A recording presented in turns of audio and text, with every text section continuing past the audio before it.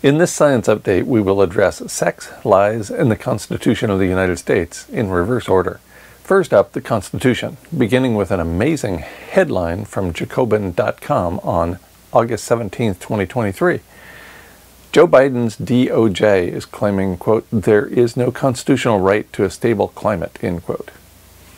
Here's the lead, quote, in the same week large swaths of the U.S. were under extreme heat warnings, Joe Biden's Justice Department filed its most recent motion to dismiss a landmark climate case by arguing that nothing in the Constitution guarantees the right to a secure climate, end quote.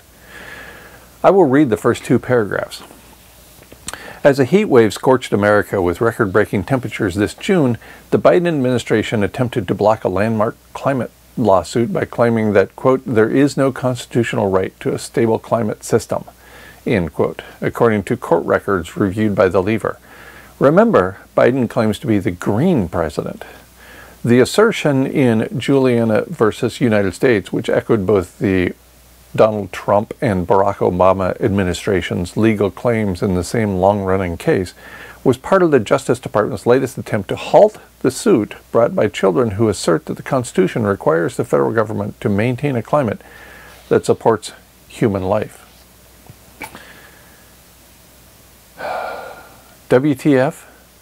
Even if the Constitution does not require, quote, the federal government to maintain a climate that supports human life, end quote, it seems like a good idea. In fact, one could argue that the federal government's primary responsibility is to maintain a society and a climate that support the lives of citizens.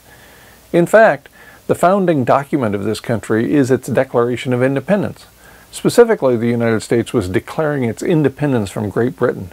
Please bear with me as I read the entire document.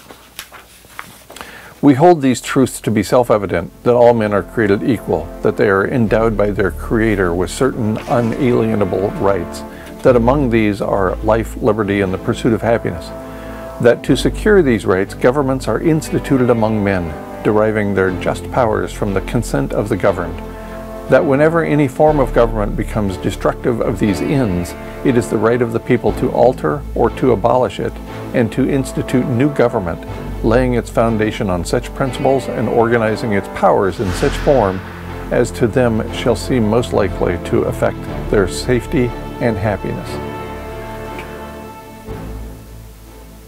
It seems obvious to me that life, liberty, and the pursuit of happiness all require a stable climate. Without a stable climate, we're all dead, including the citizens of the United States. If we're all dead, then it becomes quite difficult to pursue liberty, much less happiness.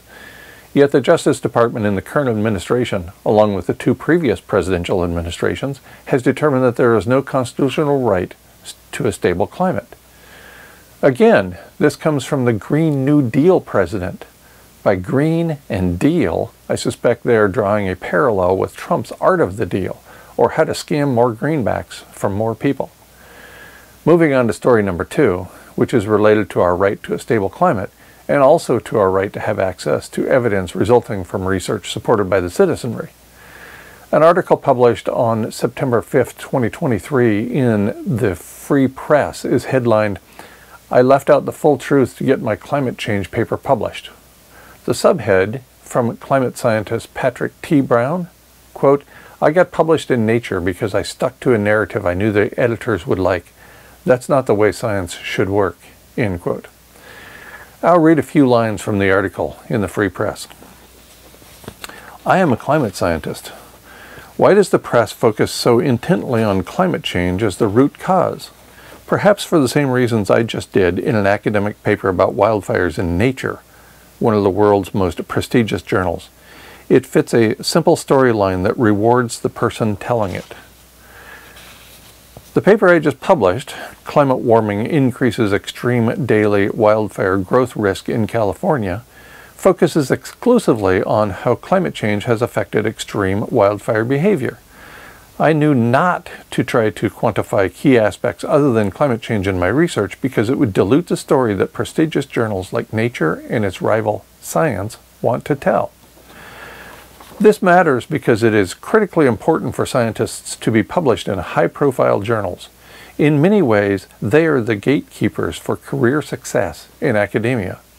And the editors of these journals have made it abundantly clear both by what they publish and what they reject, that they want climate papers that support certain pre-approved narratives, even when those narratives come at the expense of broader knowledge for society." End quote.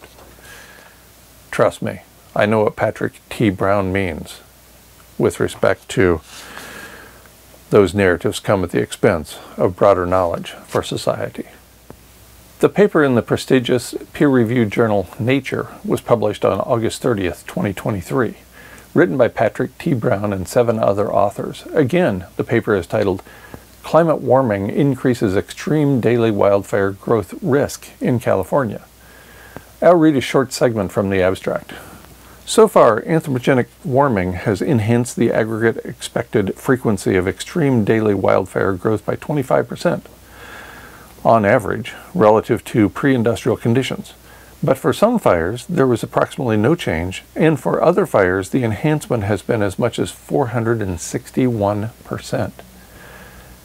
Again, that's 461% enhancement in extreme daily wildfire growth. That's a lot, and it sounds terrible. Imagine how much worse it would sound if we were told the full truth. Speaking of lies, you can stop sending me stories about chemtrails and other ridiculous non-scientific nonsense. A colleague of mine used to tell his students on the first day of class that this class will focus on science, not non-science, otherwise known as nonsense. Devastating fires in California, Canada, Maui, Australia, and elsewhere are not ignited by space lasers or direct energy weapons. The frequency and intensity of these fires is a direct result of abrupt, irreversible climate change. I know this from my own experience as a wildland firefighter, expert witness for several legal cases involving fires, and a professor, and therefore a researcher and teacher of wildland fire. In the story published by the Free Press, Brown admitted that the approach taken by him and his co-authors, quote, caused it to be less useful than it could have been. He claimed, quote, "You might be wondering at this point if I'm disowning my own paper. I'm not. On the contrary, I think it advances our understanding of climate change's role in day-to-day wildfire behavior. It's just that the process of customizing the research for an imminent journal caused it to be less useful than it could have been." End quote. We all deserve to know the full truth, as medical doctors agreed regarding our personal health in about 1970. Some people want you to be surprised when society disintegrates. I'm not among those people. No surprises from me. And now for the third and final part, the sex part. We were just kidding about the sex part. We wanted you to watch the whole video all the way to the end. I know it's a burden. But as a small consolation prize, instead of sex, we have a few Yorkshire Terriers playing. So that's surely got to be worth the trip all the way to the end of this video.